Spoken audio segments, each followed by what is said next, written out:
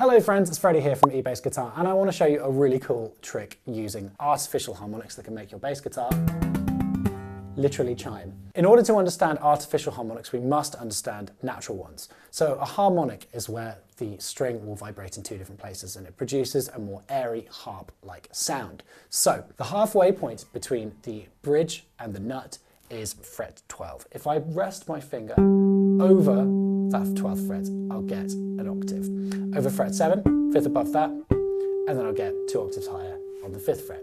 If I use my first finger to create an artificial nut and play an octave higher, I can now access that register using my tapping hand.